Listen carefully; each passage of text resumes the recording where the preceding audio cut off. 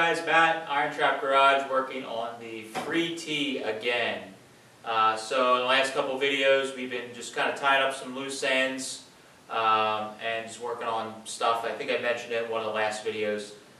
Didn't film a lot of little things I've been doing, like bracing and stuff like that on the car, just because it's kind of hard to film. It's under the dash or in corners that you can't see what's going on.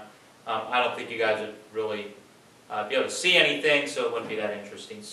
But this is something small that I think is kind of fun that I've been meaning to do, and I thought I'd film the process. So I got this little breather piece. I'm not really sure what it is, maybe for a heater. I bought a pile of parts from a media blasting shop that's local to me. The guy did a bunch of restoration work for an older gentleman that had early Fords.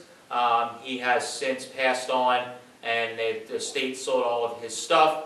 I bought out all the leftovers he had there. It's basically the stuff that was the extras that wasn't really usable, or he didn't use in restoration because it was doubles, whatever. This piece, this mystery piece here, came in one of the boxes of parts. And like I said, I think it looks like it's something for like a heater, or maybe would have sat on top of like the carb or something. Somebody might know. It looks familiar, but I just can't place what it is.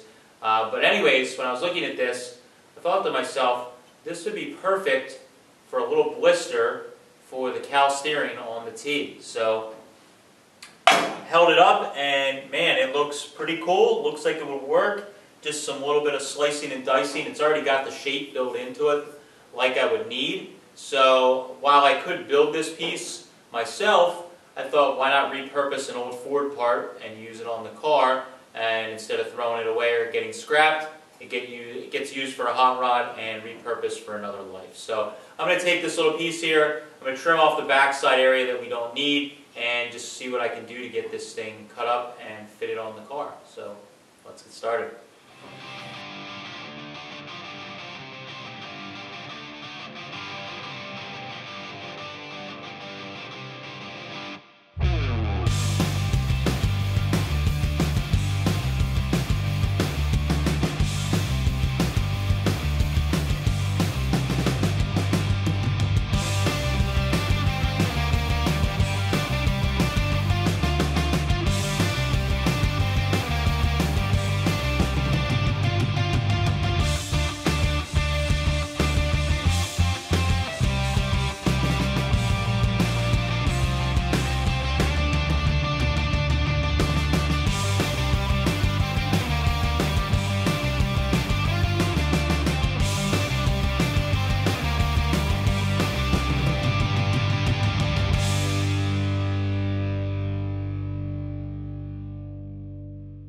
Okay, so got the bottom of this piece cut. I just made a rough mark on it just so I could just start creeping up on it to get it to fit well.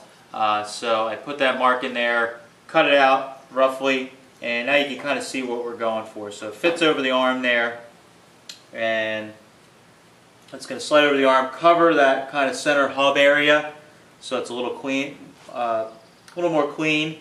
And now I just kind of have to start cutting away even further to get this arm, give it some more clearance, and then it can fit kind of over top of this arm a little better, let it sit on the body a little better, and then we'll be moving pretty good. So I'm going to keep trimming, and hopefully I can get this thing to fit without too much drama. We will see. It may or may not work, but I'm hoping that I can make this thing work with just a little bit of modification.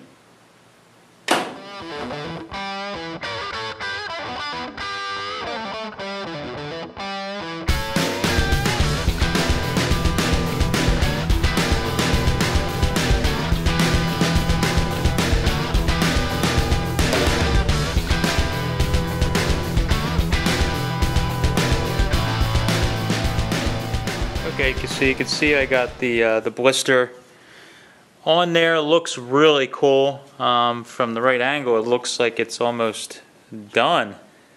But man, that looks really cool. It's funny that it's even black to match the rest of the car.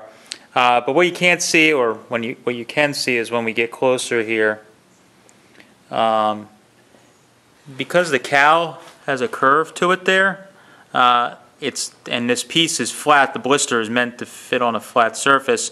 It's sitting off in the back, so I can either teeter-totter it where it sits off in the front or off in the back. So what I could do, one of the things I could do, I was thinking about it, is I could somewhere in here put a little pie cut in it.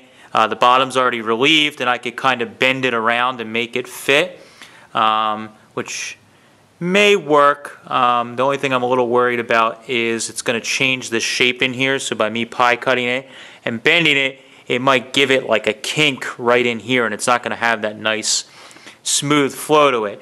The other thing we can do is we can cut right along here and basically add a little section in here to take up this gap. So we could make this flange come out and tight against the body, and then make a little tiny piece that fills in around it, and then it will have that flow to it to match the cowl. Now the only downside to that is it does start making that blister a little bulky. You can see there the way it sits, that's going to be a good, I don't know, inch, 2 inches. It's at the widest point where it's going to be larger. So I really need to stare at this and decide what's best. But I wanted to show you guys how it's fitting there. You can see underneath how I have the hole cut. I'm going to need to most definitely open that up at some point before we finish the project. But now that it's opened up enough to fit around the arm, I can really see where I'm at. And we can see that first problem we have to overcome here is that gap in the back of the blister. But man, this is going to look really freaking cool. I can't wait. It's awesome.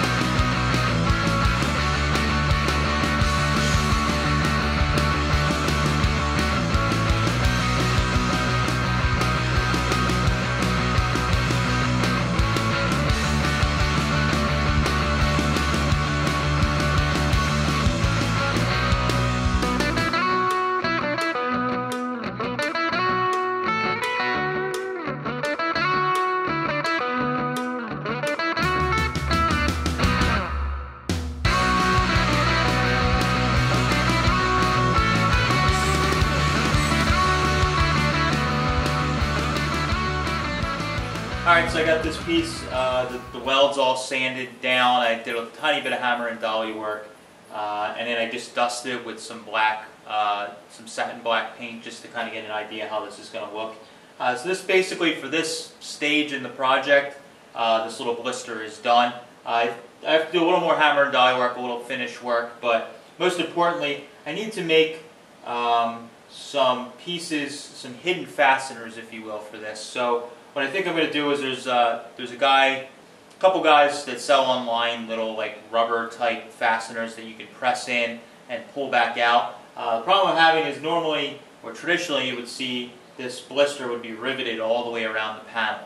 The problem I have is I have this big support plate that we welded in the back to hold the steering box, and I can't get in there to buck the rivets. So it's kind of useless to put a big flange on here and try and rivet it in because I can't get to all the rivets effectively. So I think by making a hidden fastener that this blister will just kind of pop in and pop out will be the best bet. So I'm planning to make two little brackets that will go in on either end, and they will have like a little male section that's like rubber and that has like a flange on it, and then in the body there will be a hole drilled with which you would put the rubber grommet through, and when you press it in, it'll hold it in place. I see a lot of guys are using them for like aluminum hood sides and different body panels, access covers and stuff. So since this is such a lightweight part, shouldn't be an issue to use it that way. but I do need to find those and order them. So instead of dragging the video out with something that simple, to show you the